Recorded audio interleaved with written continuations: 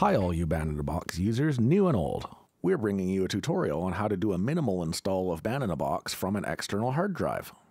In case you didn't know, a minimal install is where Band-in-a-Box is stored entirely on your external hard drive and only the bare essentials are loaded onto your internal storage.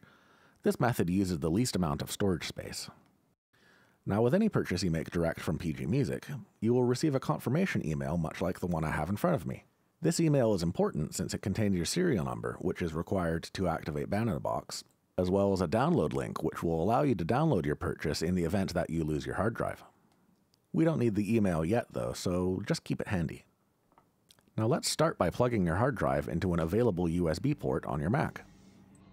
If your Mac happens to have only USB-C ports, you will need to use a common USB-C to USB-A adapter, like the one I have here. Now it's important to note that you should only use the included USB cable for the hard drive. If you use any other USB cable, you could cause permanent damage to the hard drive, so please don't.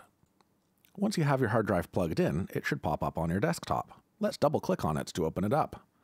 If for some reason it doesn't pop up on your desktop, simply open a Finder window and you should see the Band-in-a-Box hard drive listed under Locations. Once you've opened the hard drive, you'll see a number of files in this window.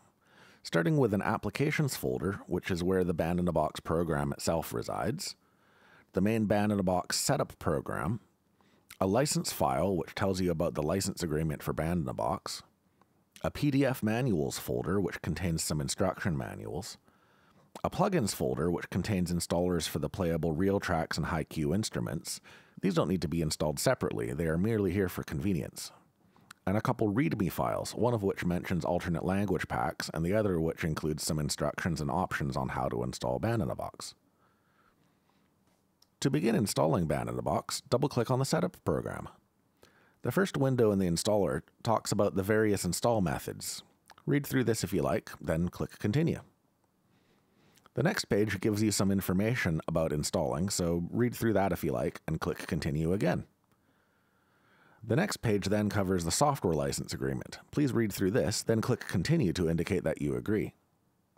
Now this page is where you get to choose what parts of Band-in-a-Box you want installed into your computer. As we're doing a minimal install for this video, you can simply click Continue to accept the defaults. The defaults will use a small amount of your internal storage space for a few things that cannot be used directly from the hard drive, including fonts and the Band-in-a-Box plugin. When you get to this last page, simply click Install and enter your computer's password when prompted. The setup program will now install the required files to your system, which should only take a few minutes. Once the installation is complete, click the Close button. Now we're ready to run Band-in-a-Box. To do that, open the Applications folder in the external hard drive, then open the Band-in-a-Box folder, then run the Band-in-a-Box application. When you first run Band-in-a-Box, it will ask you to access the microphone. This is required to make recordings, such as if you want to add vocals or guitar to your songs, so please click OK here. Now before we get to creating some songs, Band-in-a-Box will likely have a couple messages pop up. It will ask you to update the style list, and it will ask you to activate. Start by clicking Yes to rebuild the style list, then click Yes to confirm. This will take 30 seconds to a minute to rebuild the styles, real tracks, drums, and other content. Once the style list has completed rebuilding, click OK to close that window. Now we need to activate. You'll notice that I've lost the green message at the bottom. Normally if you just click on that, it will open up the activation window, but since it's disappeared on me, we can activate by going to the Help menu and clicking Activate Band-in-a-Box. This will give us the choice of activating online or offline. The easiest way to go is to activate online, as the offline method requires contacting our customer service team to get an activation code.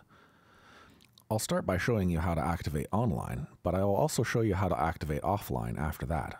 Once you click on Activate Online, it will ask for your serial number. To get the serial number, go back to your confirmation email, select and copy the serial number from the green box, then go back to Band-in-a-Box and right-click and paste it in. Then click Activate Now. Band-in-a-Box will then contact our computer servers to receive the activation code. Once you're activated, you're ready to go. If you have to activate offline for some reason, then click the Activate Offline button. You'll see a similar screen to the online activation window, except that in addition to the serial number, you'll see that it provides a request number and asks for an activation code.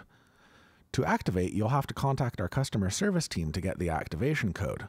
You can contact us via phone, email, or online chat. You'll need to provide us both the serial number and a request number for us to be able to generate the activation code, as this is unique for each computer. Once you've received the activation code, simply enter the serial number and your activation code into this window and click Activate Now. Success! You're now fully ready to use Band-in-a-Box. If you have any other questions, or if you ran into any trouble, then feel free to contact our customer service team. Otherwise, thanks for watching this tutorial video, and as always, have fun!